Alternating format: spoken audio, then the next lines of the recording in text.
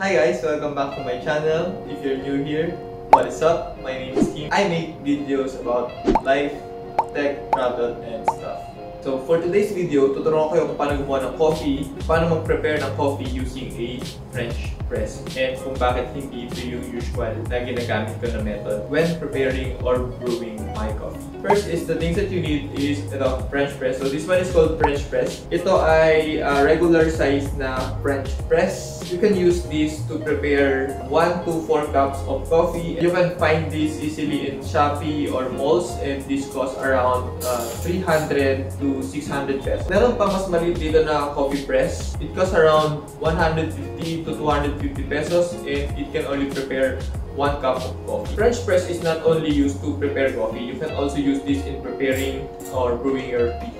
Next thing that you need is coffee grounds. Nakalagay lang siya sa coffee grounds na lalagyan. Pero 7-Eleven coffee grounds lang to. 185 pesos for 280 grams sa may 7-Eleven. For the preparation, first is tanggalin nyo muna tong strainer. Tapos, add lang kayo ng 1 to 4 tablespoon of coffee ground. Depende sa kung ilang cups of coffee yung gusto nyo i-prepare. And you can use this as a ratio kung ilang coffee yung gusto nyo i-prepare. 1 tablespoon is to 1 cup of coffee. Pwede nyo i-modify yun based sa inyong taste preference. Based on your taste preference. After that, add 1 to 4 cups of hot water.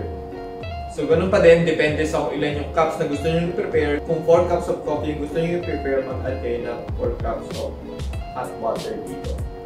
Mga 3 cups lang to or 2 cups lang. Pag meron ng water, ibalik nyo lang itong strainer, then gradually press the strainer hanggang sa yung coffee grounds is nakalubog sa tubig. Huwag nyo siyang ipe-press totally. Make sure nyo lang na yung coffee grounds is nakasubmerge na sa water. Tapos nun, rest nyo lang ng mga 1 to 2 minutes. Few moments later. After that, slowly press nyo lang itong presser niya hanggang dun sa bottom. Last step is to transfer it to your cup of coffee and enjoy.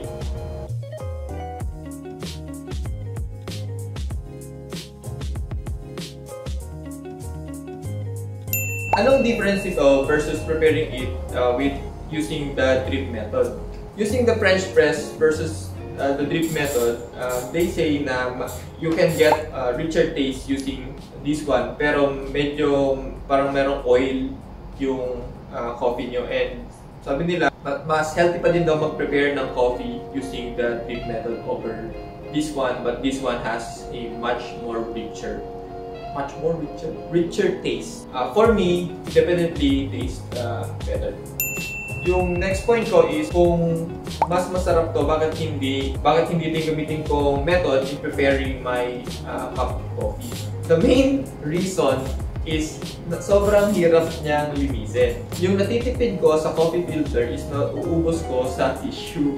Kasi para sa akin, mas mabilis siyang linisin using a tissue. So, wala ko ng tissue, tapos ito-try kong i-scoop yung coffee grounds out of this, tapos hindi ko pa rin siya may scoop totally, then it might clog my sink kapag ito lagi yung ginagamit ko. Kaya ayoko to laging gamitin kapag nag-crave lang ako dun sa taste niya. Ito yung ginagamit ko method in brewing my coffee. That's it. That's how to prepare your coffee using a French press. If you like this kind of content, please don't forget to like, subscribe, and hit the notification bell. Thank you for watching. See you on the next one. Bye-bye.